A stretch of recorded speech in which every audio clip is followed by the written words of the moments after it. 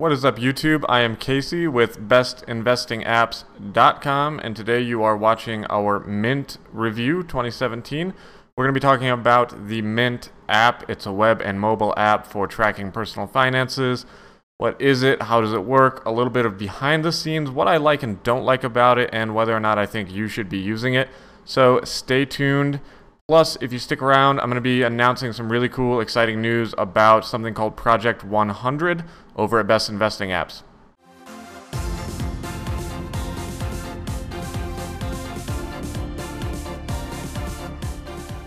If you are interested in Project 100 or how you can become a guest author on Best Investing Apps, make sure you stick around till the end. We'll talk more about that. For now, let's dig into Mint. What is it and how does it work?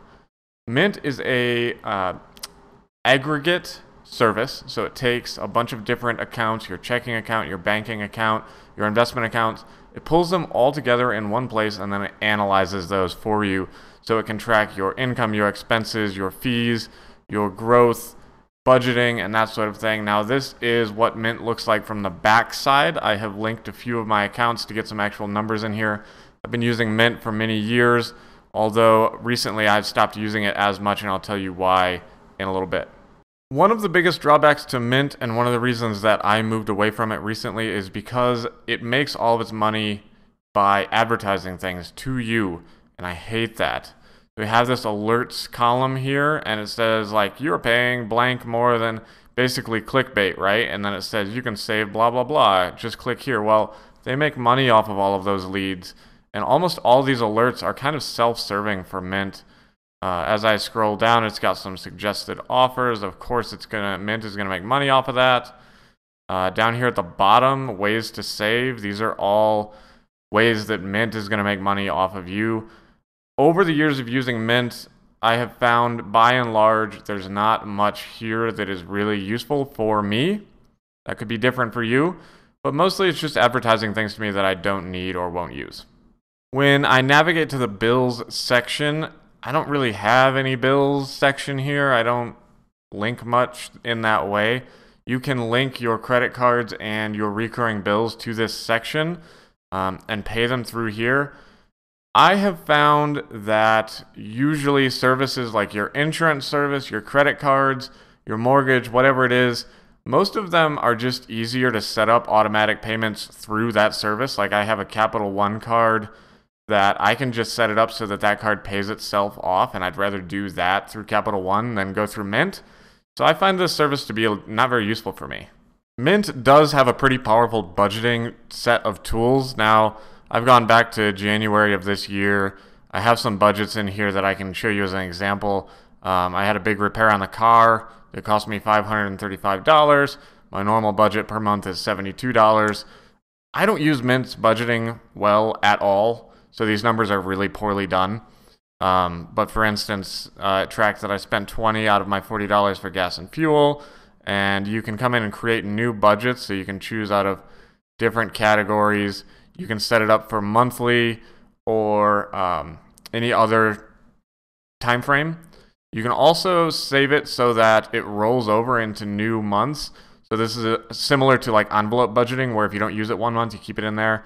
So like if $20 a month for clothes, right? And you don't spend any of that $20 for 3 months. Now you've got $60 on month 3. You can spend all 60.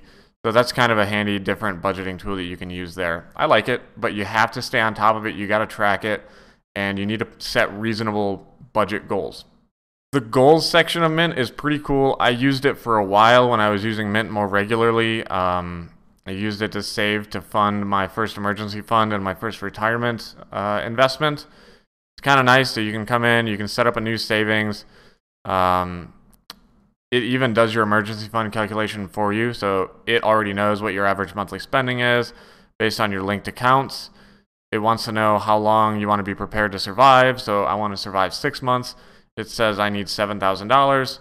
Click next. It walks you right through everything, but again, it tries to sell me things here. It tries to like advertise the FNBO thing. I don't want that. I want to do it myself. I find the ads annoying. The Trends tab is by far the most helpful part of Mint, in my opinion, and any personal expense tracker. Most personal expense trackers have a similar feature, but it's basically a visual way to get a handle on what you're spending and how you're spending it.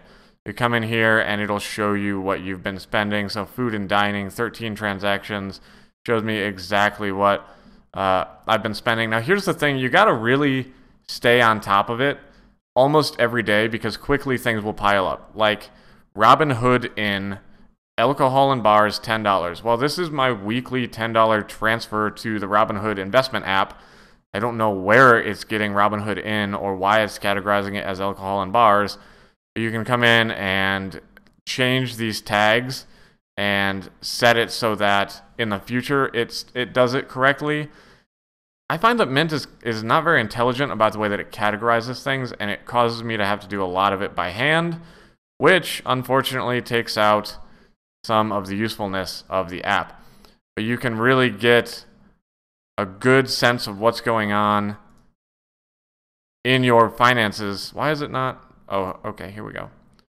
In your finances with some of these tools. So I had to change it to the last 12 months. You can see where the accounts that I have linked to it, how they're changing over time. Income over time, I want to change it to the last 12 months. You can see your income varying.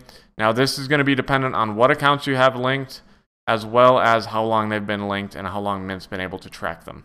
Not too long ago, I linked up one of my investment accounts to see how Mint does with tracking it. I found that it's pretty confusing and doesn't seem to be super accurate.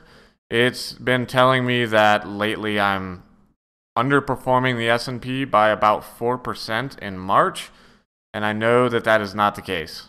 It's simply not correct. So I'm not really sure where it's getting the numbers or how it's calculating.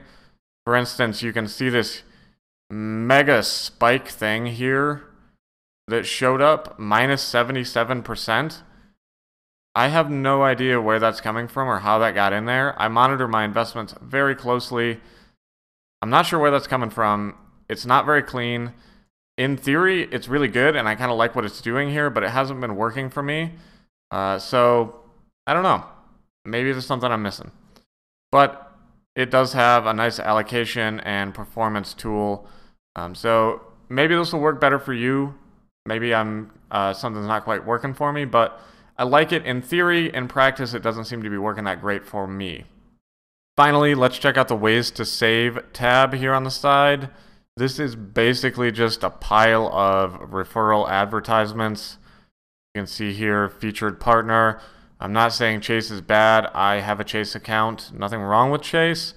But these advertisements don't really take into consideration a whole lot about you. Some of these cards may or may not be worth your time. You can look at different ways to do your investments. For instance, Wealthfront and Betterment, both awesome robo-advisors. There's nothing wrong with Wealthfront or Betterment. And if you choose to use something through here, Mint will make a referral commission off of that. There are good things to be found.